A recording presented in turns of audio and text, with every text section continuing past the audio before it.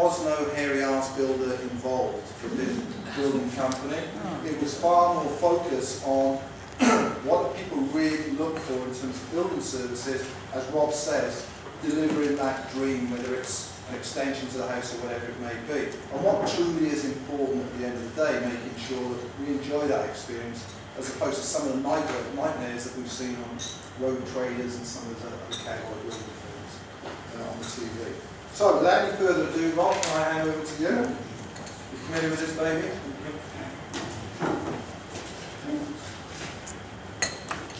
What was it from? It's on yours, yeah. If you want to, you've got to earn it. First of all, can I have a show of hands? Who actually does project management on their day-to-day life? Or business? Yeah, maybe everybody. Okay, did you remember that for the end? Bottle of wine, I brought that on now, so I'm interested in finding out about our competition. Kept this yet, I haven't met anybody yet who's trying to fulfil all these criteria. Again, show of hands. Once your answer now, you can put your hand down. So put your hand in the air now, if you use the build one. Give everybody. Was it a good experience? If it wasn't, put your hand down. It says a lot about our industry and everyone. And did it cost more at the end than when it was first agreed at the start? Not too bad, not too bad. And did you get a written contract?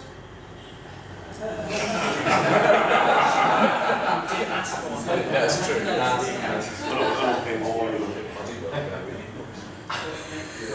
Right, okay, there's two hands set up then. Did you get a written guarantee? So, Jim, your hand went down nearly last. A bit of a fix really, we've actually done work for Jim. So we had to give this all the wrong.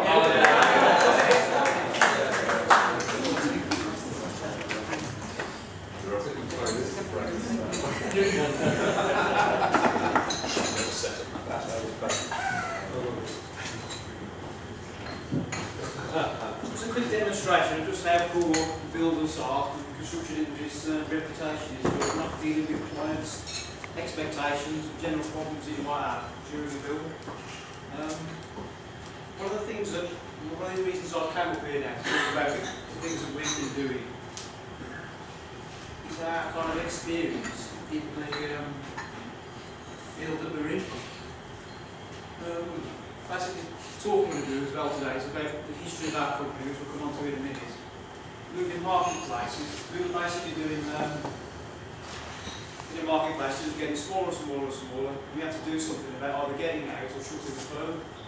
So we decided to do something different. We'll talk about what we did, and it's just covering a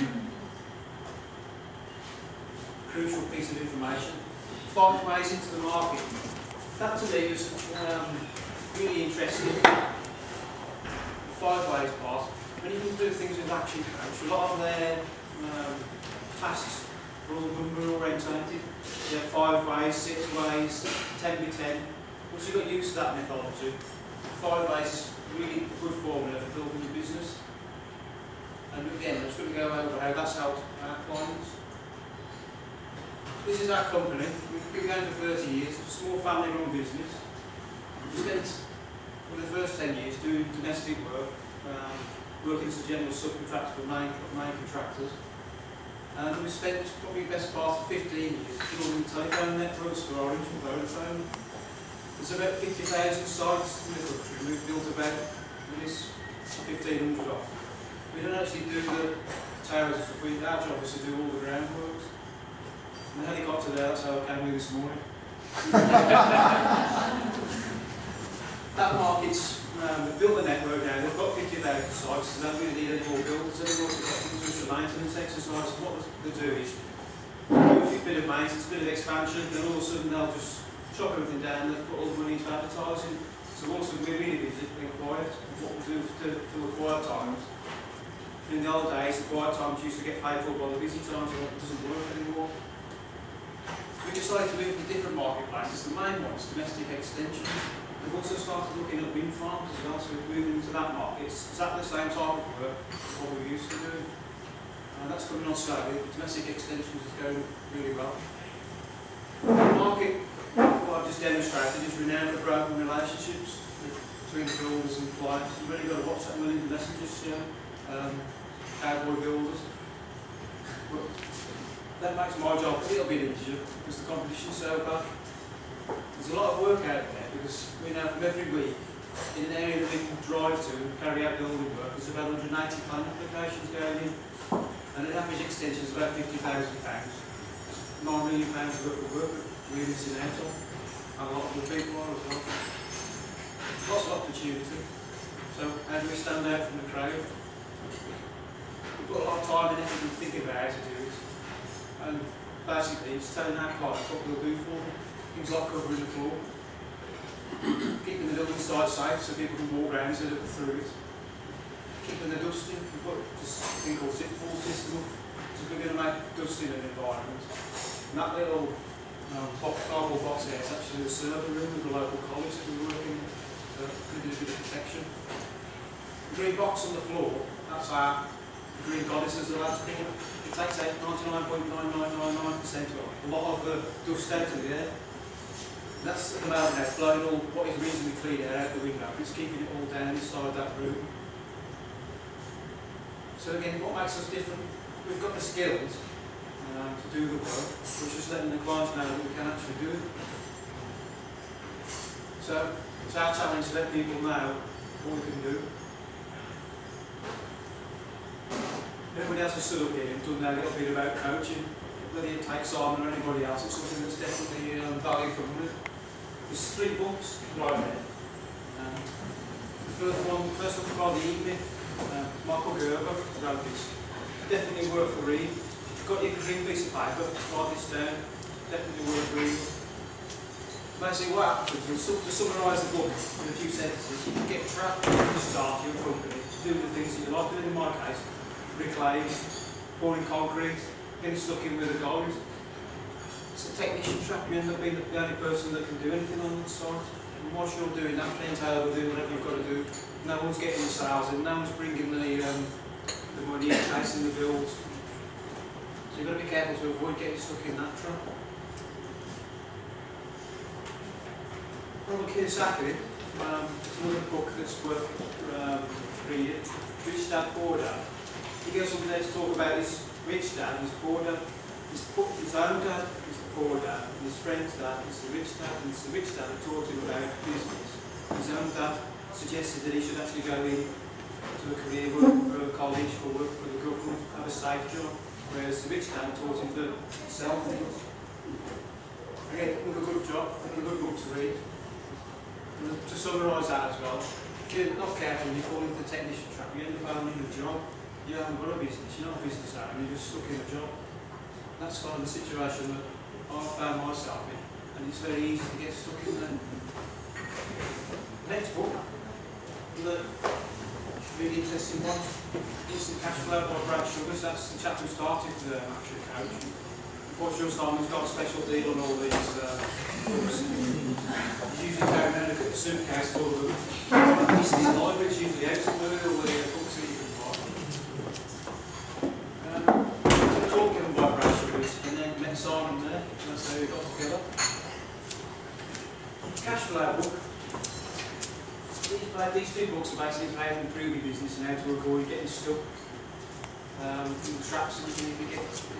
This one is actually maths and science behind it, how to improve your book. The main one in there is a 5 ways formula. If you've got your growth book, it's on page 6. 21. This is it's a way of testing and measuring how well your firm's doing, and basically our business chassis or business plans is how we use to decide how well the business is going. If you know what your number of leads are, times your conversion rate, you can work out how many customers you've got. Once you've got your number of customers, you can work out how much they spend on average and the number of times they buy. Times them together, that gives you the turnover for the year. If you know you're making a fixed profit on every sale, you percent margin you're making, times that by your turnover, gives you the profit you're actually making. Put some figures in there. What I liked about this, what is kind of dynamite, working on the travel every day to actually see this, means you can actually work on your business real easy. Because all these things are compounded, it means you can put little or no effort in, or some effort in systematising your business, growing your leads, increasing your conversion rate. You can increase every single one of those by 10%. Make 60% difference on your profit at the bottom line. Just simple, straightforward, basic maths. This struck a chord with me. But I think everyone in this room can do 10% more. If you do 50% more, 642%. Just in your just in the profit. I'm quite sure everyone would like that. So going back now, I'm just going to cover now each of the topics in red. That's the actual red lines there. They're the 5 ways, so they're the ways that you're going to increase your business. The first one is ringing more, making the telephone ring more times. Basically, you need to test and measure. And again, going back to action coaches, things that got lots of numbers, 10 by 10. Basically, 10 ways to bring leads into your business, improving it by 10%. So some of the things that we've done is, I like to get good at writing sales letters, which now we're sending sales letters out to people who were apply for planning permission for an extension, so we can get a list of people who actually want building work done. We're sending 90 letters out a week. We're getting a report, 1 in 40 will reply. It's costing us £85 a week to actually do it and send them out. But it's brought in since Christmas £200,000 worth of work. So anyone's guess is a good return on investment. So that's our main source of getting work. The other things that we do are just the usual stuff. What you need to do with the 10% is actually measure each one. So you can see how many jobs that came in from word of mouth, how many referrals. And I put on there, don't forget to say thanks. If someone says, oh, I've been recommended by someone, don't forget to ring up that person and say thanks for them, because next time they'll be twice as keen to do it for you. We do things like leaflet drop neighbours. We come to start work on somebody's house. We don't just turn up and get on with it. We'll put the leaflets through doors, letting the neighbours know what's going on. Obviously telling how clients knows what we're going to do. But the leaflets is part of the sales and marketing campaign. It actually tells them what we're actually going to do for our client. We're going to protect the soft dust. We're not going to turn up. We're going to keep our appointments. If we're not, we're going to let them know. So we have been getting leads that way as well. We've been offering sales commission to our staff of 1%. If one job comes in from someone they know, and again setting their RAS to look for new workforce, we get 1% sales commission. So £100,000 extensions, £1,000 commission for them. That's going back to the measuring things where it's the leads are costing. You can actually work out with 10 by 10 how much each lead costs. And 1% the reasonable return. And then another way of getting work is alliances with designers. So if an architect comes out and visits your house, with the same in your industry, someone gets involved in the job perhaps first, setting up an alliance with them where you can get your foot in the door first and not somebody else. Moving on to the conversion rate, that's been traditionally one of our biggest problems, converting people. We can send out information, the phone rings, we go and see them, but actually getting them to buy offers has been one of our problems. Because when you come to buy building work, it's usually the only time in your life that you're going to do it. No one's training for it. The only thing that's left to do is choose. Builders are usually really bad at buying things there. It's price. So we're trying to convince people not to pay anymore, but why they should pay money towards them, not our competition. So we do things like we've documented the sales procedure. When we don't follow that procedure, the conversion rate drops. We've got a phone answering script, and we ask questions, probing questions about the job. Is it likely to start soon? Have you got planning permission? Have you used another builder? What went wrong? Questionnaire, we send that out as well. As soon as we've finished talking to them on the phone, we'll send the questionnaire out by email or by post. The questionnaire is a good way of finding out just how interested they are in getting this building work done. If they can take the time to fill it all out, and it's all about their project, about what they're expecting from it. If they can't bother to do that, and there's no real job there, and it's saving probably 10 hours of pricing the job for no reason. It also, one of the main problems is that taking proposals back to the customers that are open and look at it and get to the back end of the price and go, oh, right, see ya. And they're too expensive. So we make sure now the questionnaire that they fill out the budget part. If they're missing out, it's usually for a reason. We ring them up, find out if the budget matches what's roughly needs doing on their drawings, and great, we'll go out and see them. And again, it's all about increasing your conversion rate. We use client testimonials and references. They're the greatest source of reducing the risk for someone buying our work. We had a really sceptical client last week. It happened that he could meet a worse client, but he went to see one of our past clients. They turned him around straight away.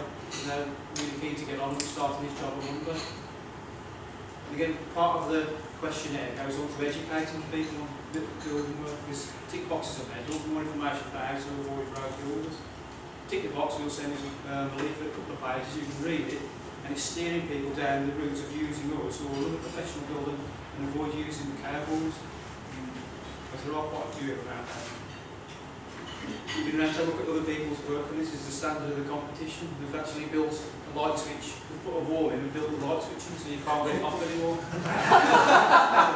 I don't know who's worse, the person who did the plastering and the person who painted it. And the next photograph there shows rainwater pipe coming down to the floor. Now, obviously the hole in the floor at the bottom is where it should have gone there. It's not difficult to get it right, is it? Someone's kitchen unit there, there's fuse boards, half in and half out. That's just one job that I went to look at. Can we come and put it right? Our sales process wasn't right at the time to try and guide them down why you should pay a little bit more to get a professional to come and fix it. He's gone off and done the same thing again. I wouldn't say it was a gypsy that came and did it, but that's what happened. And he's going to go down and do the same thing. He always buys on price, he always has, and he's don't think he's ever going to change his mind. But at our time as a company, we haven't quite got things right. We're refining it now to make sure people do have a choice and they can see what's going on. So you have to be careful, that can happen. It's not our photographs, it's not our handling work. So the conversion rate, what does this mean for our clients? Positive experience. When we go for the first meeting, we've got the questionnaire, it's got all load of different questions because you've already been changed. And if they tick yes, then we've gone, well, you know that already. Straightforward questions, and you're getting down to the more nitty-gritty conversation when you go there, instead of just getting the drawings, going back out and pricing it all up and going back. The general idea is it's shortening our sales cycle from a few months down, or certainly hard. We also make the time to call back. That's one of the things that we're falling down on before, now we're not, but that falls short of it. And we found that that's the key. You know, they're knocking people off the sales pipeline, so they're not being there. Actually, you know, we've got £1 million worth of work, and actually it's 3 of these jobs have already been given to somebody else. So the number of customers, that's the outcome of those two things. We've seen a 3-fold increase. The next area of work, as you work on all these things as well, your sales and your marketing, that flows through to the rest of the business. So if you increase the number of leads, you need to make sure you've got someone out there to go and deal with each one of them. And once your conversion rate goes up and they turn into customers, someone's going to be there to actually go out and do the building work. Your average spend, this is once the job started, we get our customers, our guys are trained now to look for things, suggest things to people that might save them on maintenance. All that, all goes to increasing the average spend.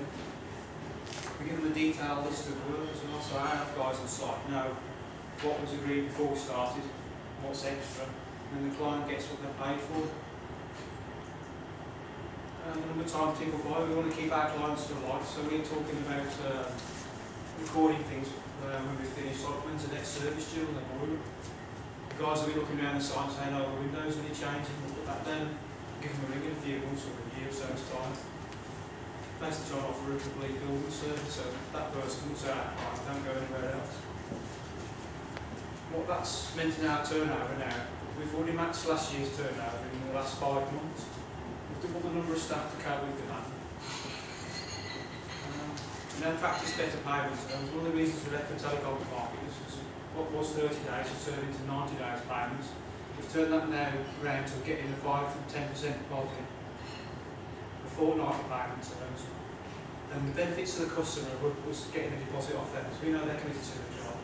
As soon as they give us a deposit, we book a space in the diary, we can start arranging the job and get stuck in and get it organised properly so we can get it finished on the day that we agree.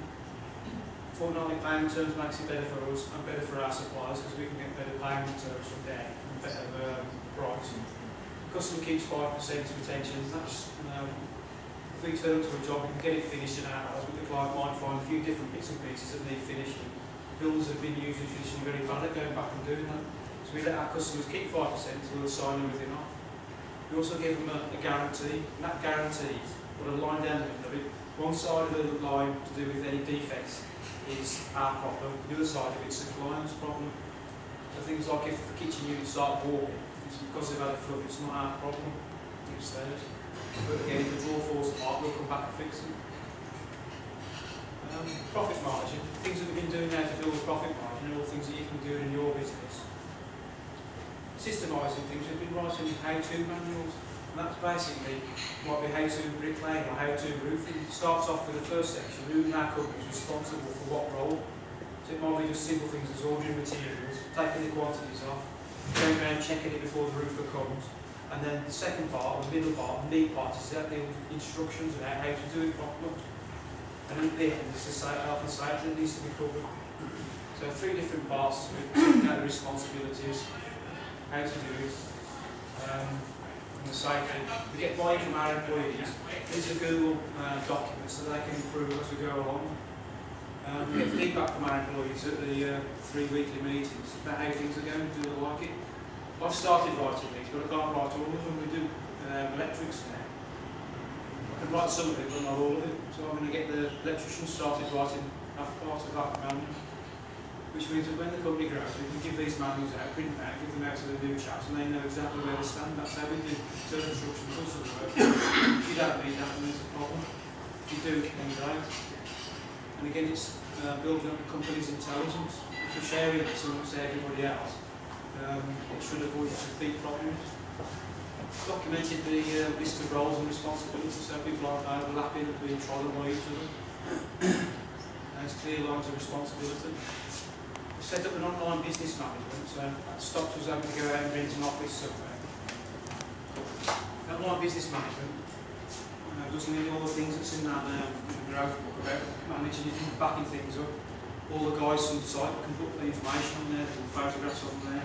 The customer can get access of it as well. Not all of it, but we can get access to their information about where they stand with their billing, whether they've overpaid or underpaid or been undercharged, so they can see that any extras that have been on site also appear on there. We've changed accountants. The company's 30 years old. We've had the same accountant for 30 years. Changed to a new accountant, and whilst we were looking around for somebody else, the person that we chose gave us more information before we were even a customer than we ever got in the 30 years working with the old one. So, and he came on our training course to use the online system, and he's now got access to it, so he's giving us online, in-time information about any kind of financial advice that we might need. Again, profit margin as well. Again, the team meetings, we've got a set agenda that we talk about, safety, so no one wants to go to work and be injured. We're getting the feedback off the guys, they're the ones who know how to do the job dangerously, and they know how to do it safely as well. So we're listening to what they say to make it easier for them.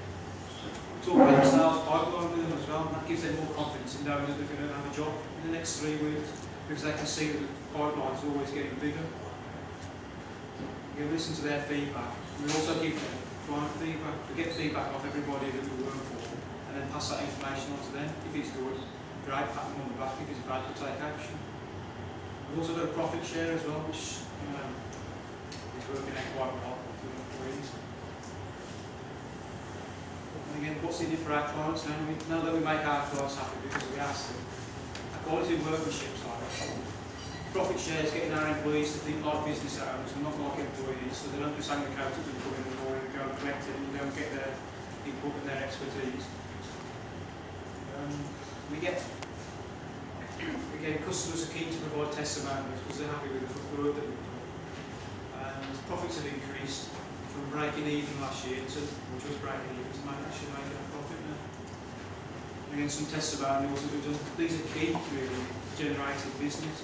It reduces the amount of risk for someone actually buying off you. These are just 3 that we've picked up. Some of the after sales things, someone actually asked us to come and fit a cat flap. Not something that we normally go and do, it's the actual bottom chat down there, it's the architect, and they're going back to the building alliances with people. You've got to go and do what you've got to do to keep people happy, so we're going to fit his cap for. So what the future holds for us, we're trying to double the size of the company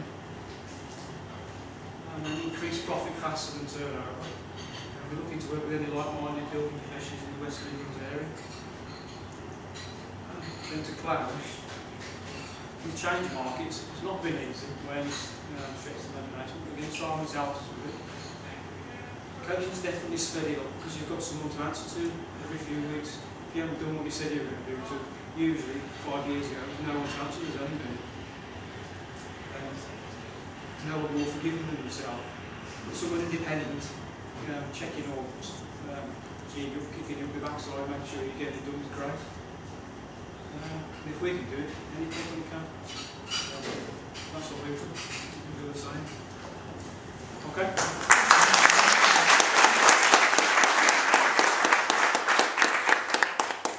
Many thanks, Rob. That was excellent. Not all builders are the same, apparently. I just again wanted